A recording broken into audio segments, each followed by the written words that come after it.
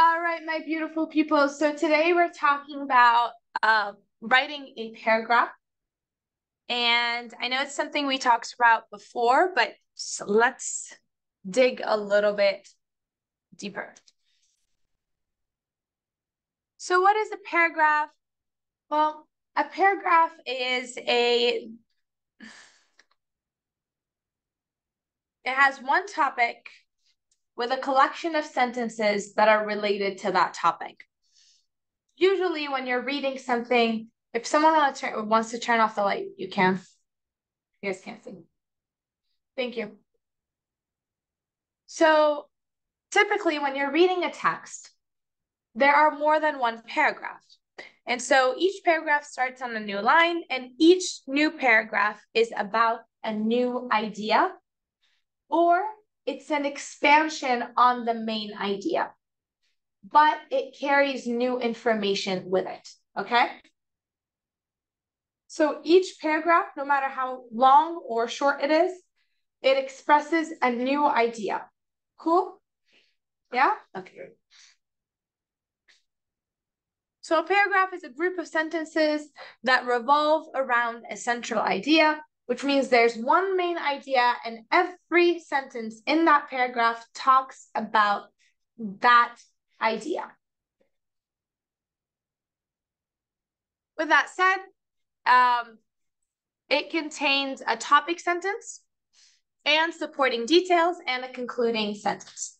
So every paragraph has a topic sentence, it has supporting ideas, and it has a concluding statement or a concluding sentence. What are the key elements? So these are the things that stand out. The topic sentence is the first sentence in the paragraph, typically, and it provides the main idea. That first sentence tells us what the entire paragraph is about. And the second thing that it has is the sentences after the topic sentence and before the final sentence are supporting details that give more information about the topic sentence, okay, about the main idea. So it adds information to it so that your reader can better understand the idea that you're trying to tell us. Cool? Yeah? All right. We have this method, and it's called the hamburger paragraph. Now, the hamburger paragraph is pretty cool because it breaks it down as if it's a hamburger, and I'll show you another example which will make it a lot better.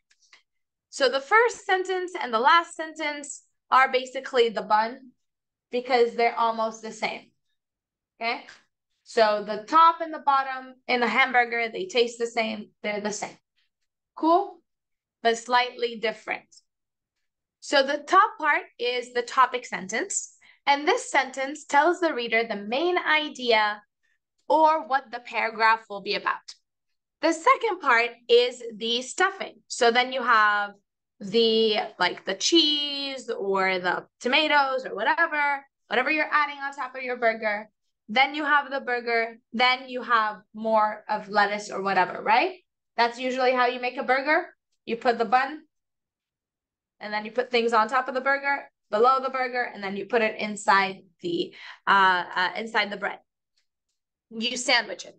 So essentially, you have the topic sentence, you have supporting sentence. So supporting sentence 1, this sentence gives specific details relating to the main idea. Supporting sentence 2, this sentence gives another idea or another specific idea detailing detail relating to the main idea. So they're different ideas, right? They're not the same. They're two different ideas. And finally, supporting sentence 3, this sentence gives more specific details relating to the main idea. Sentence 1, 2, and 3 are different ways of supporting the main idea. Yes? Make sense? And then finally, we have the concluding sentence, which this sentence refers to the topic sentence and sums up the main idea in the paragraph. This takes us back to the beginning. It closes everything because when you're, if you've ever noticed, when you're talking to someone, you start off talking about something and then you end up talking about something else, right? Yes? We've all done this. But when we're writing, even when we're talking sometimes to someone, we want to come back to the main idea. That way we're not completely off track, so that we are still in the same bubble. Does that make sense? So the opening sentence or the main sentence and the last sentence are almost the same or talk about the same thing because we're bringing that person full circle back. We don't want to leave them out in the space, right? To float around with their thought. We want to bring them to the central idea. Does that make sense? Yes? No? Maybe? How are we feeling? Questions? You guys don't ask me questions. I can't help you.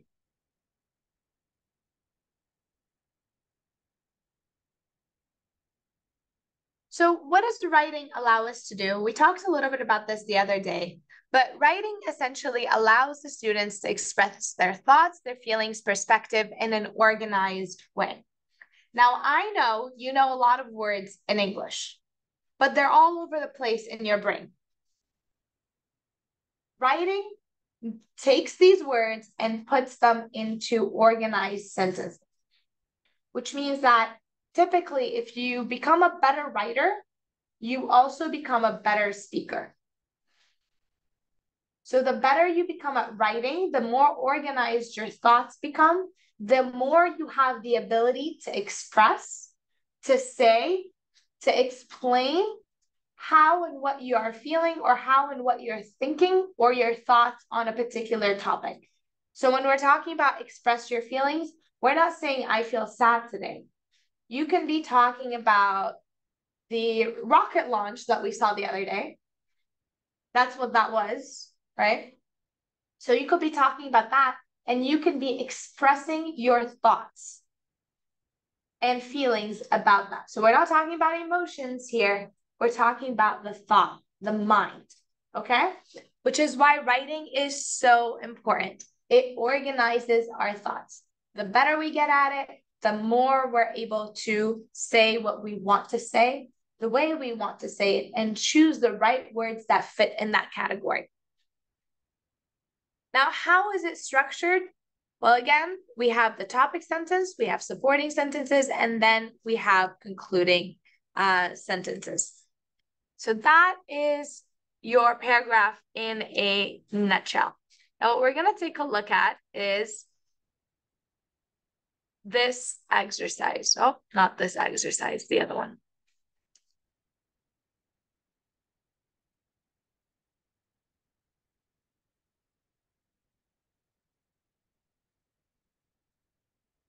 Also one more. Sorry. There it is. My little hamburger.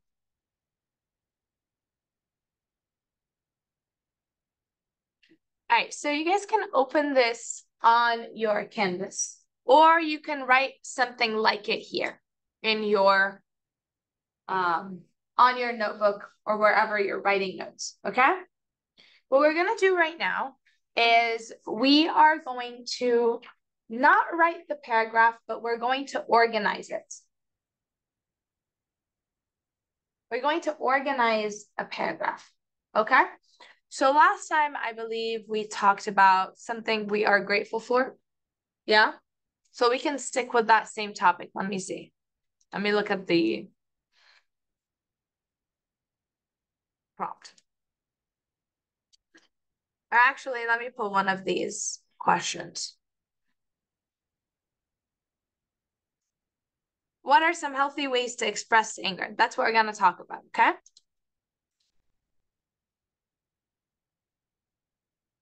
Where is it? Where is it? Where is it? There it is.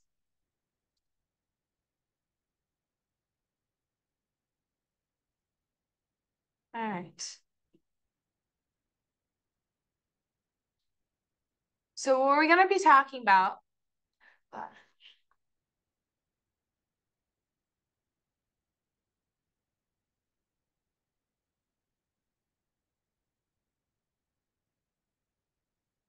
Okay, we can see all of it.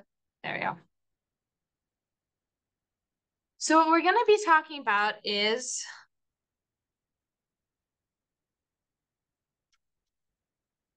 what do we say? What are some ways to manage anger? Is that what we said? What are some effective ways to manage anger? Okay. That is what our paragraph is going to be about. Now, we're not going to write the paragraph. We are just going to think about it and organize it so that when we do want to write it, it is easier to write. Okay? Yeah? So help me.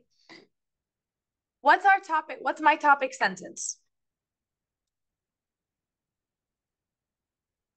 Effect, exactly.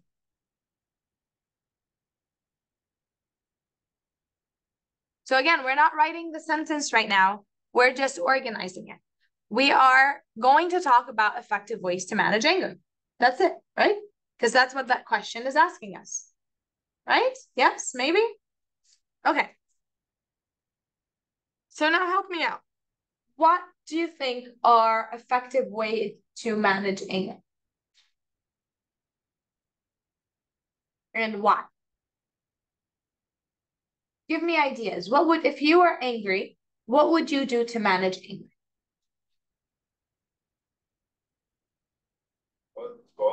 Going outside and breathe or little bit. Okay, so going outside and what? Breathing? Breathe. Breathing. Okay. So that is Deep breathe. all right, we're gonna put it slash taking deep breath. Okay.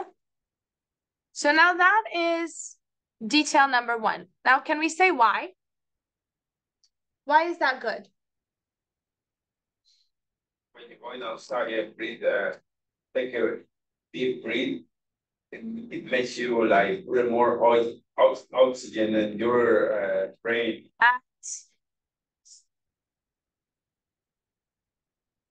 As oxygen to the brain. I don't need to write the full sentence, right? I just want to top it. All right, so someone else give me another idea. What's a good way of managing anger?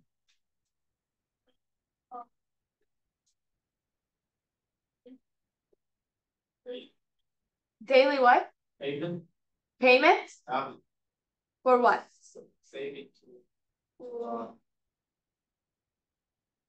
Not payment, but be like motivation or saving time. Connect them for me because they're not connecting yet. Saving time for the time patient.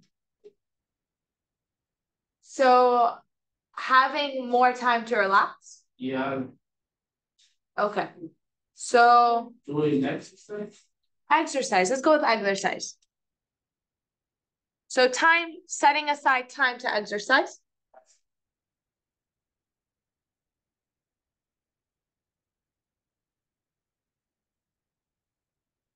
Okay. So now I need to know why. Why is setting aside time to exercise helping you manage anger? Press or no. Okay. Exercise reduces stress. Okay. Now, another idea. Tell me why. Again.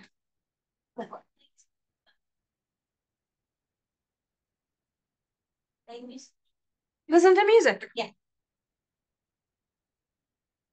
Listen to music. How is that helpful or why? What do you guys think? What happens when you listen to music? You don't think about the problem. So let's see that. Music helps shift focus from that problem. All right, and finally, we're looking for the concluding sentence. And again, what did we say? We're talking about what? Okay, effective ways to manage anger. So how do we bring it back?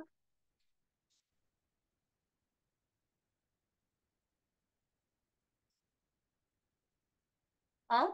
In summary. In summary, in conclusion, we can say that these are 3 ways you can manage stress, okay? So now let's put it all together. So let's start this way. Now that we broke it down, is it easier to see? Do you think it's gonna be easier to write it? All right, let's give it a try. So now we have, how should I start it? Now we want to talk about effective ways to manage anger. Someone help me start this sentence.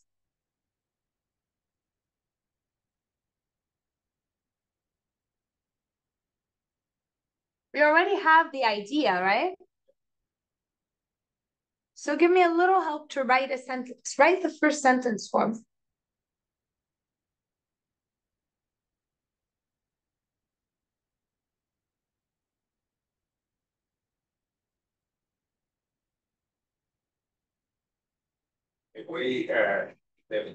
The first way to manage your anger is take a breath, put more oil. That would be the supporting sentence, right? But now we want to start the paragraph. How should we start the paragraph? We have to introduce the topic.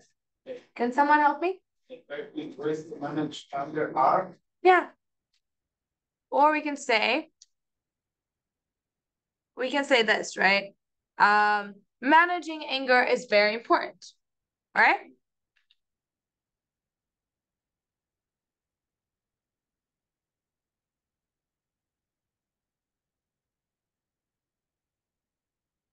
There are a few ways. You can put it in the same sentence. There are a few ways to do that. Yeah? So what's the first way? Okay, so put that in a sentence for me. We can put first. Well, we can put first, but let me ask you, are these 3 in order? No, so we're not going to do first, second, and third, right? One way, right? One way to what? To manage, to effectively, we can use the same words, right? Manage anger is you can write the same stuff. By going outside and taking a deep breath. Deep breath for 2 minutes. Yeah? I'm gonna add that. Why is that important? We can give it more information, right? What does that do? Okay, so help me put that in a sentence. Yeah, okay. I'm gonna say that because it's a technique. That helps reduce anger by adding oxygen or allowing oxygen to flow to the brain. That's a better word.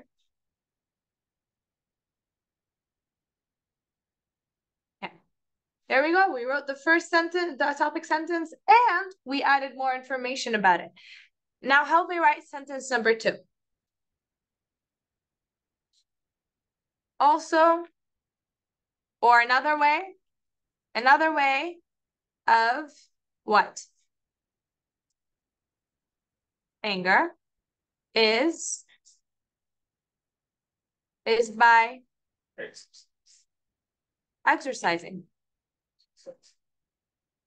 Okay. What happens when we reduce anger? What happened when we exercise? It reduces our stress. So now we can use the same words, right? When, what are we saying? Setting time aside to exercise helps reduce stress, and that allows person to control their anger. What else?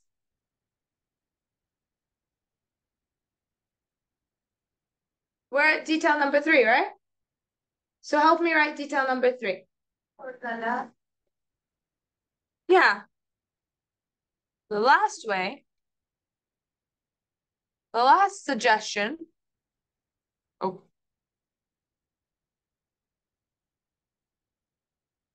What is it?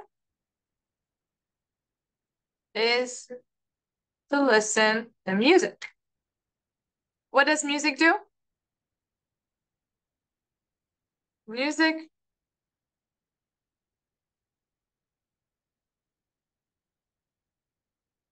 same thing, right? We can use the same thing. Focus.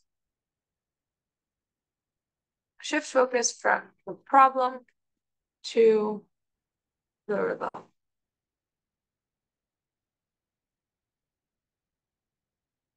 Ultimately, because we're ending, right? Ultimately, what did we say the first thing is? What was the opening sentence? Right? Managing anger is very important. So we're going to go back and say what? Ultimately,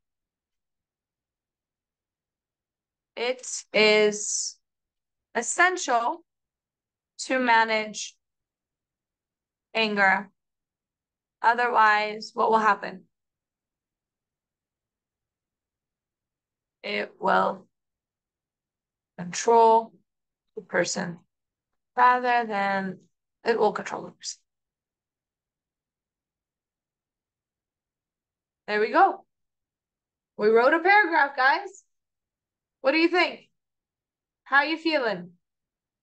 So let's put it together. Let's read it all. Managing anger is very important. There are a few ways to do that. See? Topic sentence, topic sentence.